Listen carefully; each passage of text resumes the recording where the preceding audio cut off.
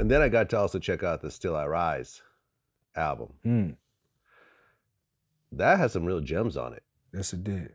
That has some real gems. So that was released in '99. So after Pac's passing. Okay, why'd you guys decide to put that out? Well, that was a project that we was in the process of working on before he passed away. Obviously, we had a lot of songs together. And so some of those songs were, you know, teaching, we were in class, and some of those songs were, yo, this is dope, we're gonna use. So we didn't get to collectively pick the album together with Pac, obviously, or Gaddafi. But you know, we always had that was in the arsenal. You know what I mean? After Machiavelli, that was ready to go. It was gonna be our debut. We was gonna do the album together. You know, Pac specifically said, I'm gonna be a member of the Outlawz. This is, you know, Machiavelli's my solo album, Outlawz a group album, and we're gonna do it like a full-fledged group. And we was already in the process of recording those songs. So it was kind of like, you know, thankfully, you know, Afeni with her blessings kind of just let that be just a little late of something that was already gonna drop. You know what I mean? And it was just a little late. But what label? It came out under Death Row. It came out under partnership, Death Row, in the scope of Morrow. Yeah. Okay. So was it really under Death Row, or Death Row just had the rights to some of the music? Well, it kind of, you know, Suge had say so. Okay. He did have say so. So what was that process? That's the reason why we only had one single. Huh. Yeah. Meaning what? Baby Don't Cry. Because, you know, Suge wanted some things, and you know, we weren't in agreement with that, and so he was like, I'm shutting it down. What did Suge want? Some things. Okay. And you guys weren't cool with it? Yeah. I'm gonna be, you know, frank, we wasn't with it at all. Okay. And because of that, after the first single, the promotion stopped? Yeah. The budget stopped? Because Interscope, I think, didn't want to deal with him. You know, now he's upset, you know, and so it's like, we're just gonna walk away from this. And it's a platinum album, it's on its way to platinum. Baby Don't Cry. It's charting all over the place, you know what I mean? And it just got shut down. We was ready to do the next single, and it just, that's it. Right, back to the drawing board. And you're on Baby Don't Cry. You're on the second verse. Yeah. Noble's on the third. Well, what's also interesting is the first song, Letter to the President, you start that off. And that's such a very interesting song right now, especially. Crazy, with what's going on. Yeah, somebody DM'd me that, what I said, and you know what I mean, and asked me why I said that.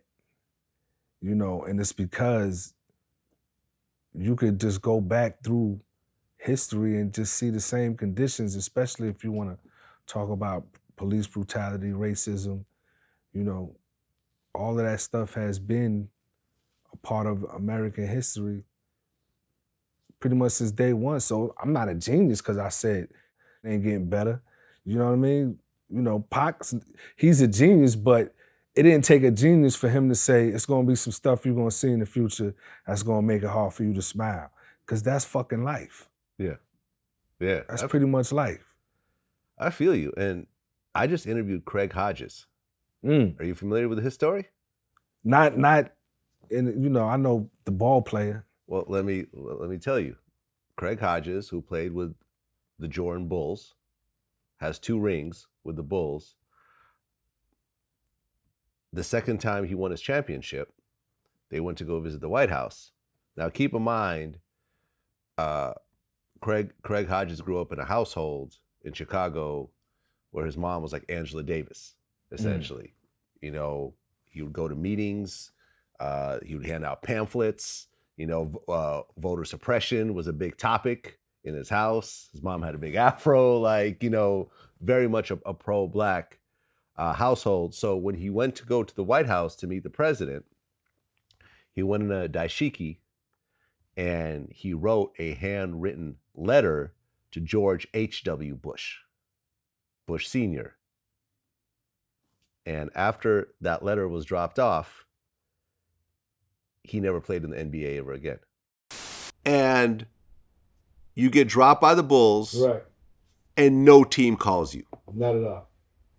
Do you think that was in retaliation to that letter? Absolutely, man. And you know what's so funny about it is that as we sit here, it'll be like somebody pulling, you can't do Vlad TV tomorrow. Starting tomorrow, you can't do no more Vlad TV. And you be like, man, look at my credentials, man. I done did 12 years of this. I got a library at work. Get the fuck out of here. True story. We just interviewed him, and we'll cut to this little part here so people can see for themselves. He never played, coming off a championship. No team would pick him up. And one guy from, I believe, the Supersonics basically told him, hey, man, brothers got to pay their bills, if you know what I mean. Meaning, like, you coming over here, I might be out of a job, so. It's like a precursor to the Kaepernick situation. It's exactly what that is. Wow. He never played again. And years later, Phil Jackson brought him in as an assistant coach with the Kobe Lakers, and he won 2 championship rings. Nice. On that side. Nice. So it was a nice ending Phil is to that story. Man. Phil is the best, man. Yeah. Gotta love Phil, man. That's dope. Yeah, Phil didn't give But that's crazy that story was suppressed. Like, you never heard that. Like, yeah. This is my first time hearing that story. Yeah, and you're into stories like this, obviously. Absolutely. And basketball. Right, you were named after Malcolm X. Exactly. Hence your first name, Malcolm. Absolutely. Right. Just goes to show. I'm supposed to know this type You're of stuff. supposed to know this kind of thing. That's right. And I didn't know that story, but that's, you know, that's crazy. This is a true story. He never played for the NBA again, all because of a letter to the president. He wrote a letter to the president. Which you guys wrapped. That must have been a hell of a letter. Yeah. That must have been a handwritten letter at that. And handwritten at that. Yeah, and you can't hand a letter directly to the president, right, when you're at the White House. So he gave it to like one of his aides, and they assured him. And he said that when he met with George Bush and said, hey, I wrote you a letter. And he said the Bush was very friendly. Oh, really? Okay. You know, okay, I look forward to reading it. Well, thank you. You know, he was very cool about it. So tell me, he talks about what the letter. It basically was about well, I'm supposed to get a copy of the letter, actually. Okay. I haven't read it yet. All right. So I'll be watching. He's supposed to send me a copy, so, you know, we'll show some extras. That'd be interesting to see what that letter said. Yeah. Yeah, but a very, very true story. And this is actually the guy that tried to push Jordan to basically not renew his deal with Nike, because at the time they were playing, his Nike deal was coming to an end. And he said, you're big enough where you don't need Nike anymore. You could build factories in Chicago and employ black kids and start factories in North Carolina and so forth. Jordan wasn't trying to hear that. Mm-hmm. That's what the Republicans buy sneakers too. Mm-hmm. Mm-hmm. You know, Jordan got a right to feel that way, man. I really, you know, I know a lot of people, especially under the umbrella that I sit under, would feel like Jordan is supposed to do something. He doesn't have the right to do anything. He's in business. This is business, you know what I mean? Like, he doesn't have to set up a factory in Chicago. You don't have Even though millions of black kids buy his sneakers, he doesn't have to do that. You don't have to set up a factory in Chicago and go through all the work behind starting your own company. And nobody even could imagine what it would take to do that. Right. You don't have to do that. You don't have to donate millions of dollars. But you have situations where there was a black candidate that was running against Jesse Helms in North Carolina, who is an established racist.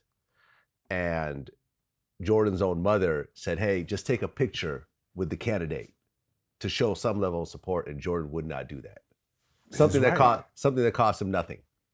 Absolutely. Except maybe a sponsorship later on. You and I probably would do it in a heartbeat. In a heartbeat. Jordan's a different animal. Yeah. That's why he's Michael Jordan. You know what I'm saying? In more ways than one. And you glad and I'm E.D. I'm glad. You know what I mean? But, you know, I just, you know, at this age of my life, that's how I look at things. You know, if you have expectations, you'll always be disappointed, especially with humans. Humans are gonna disappoint you every time if you have expectations. And people had expectations of Jordan, and that's why I'm glad this came out, because you get to see the good, the bad, the ugly. You know what I mean? You could kind of just, like, he was Superman to us, and so now we see Michael Jordan as really a human being. You know what I mean? He's great at what he do. He got some fucked up shit about him, just like everybody else. Yeah. Call his teammates hoes and bitches. You know what I mean? Like that, come on, man. And you know, that's that testosterone. It's a guy sport. Like we was about as bad as that or worse than that in the studio. Yeah, I bet. Pac was relentless. Yeah.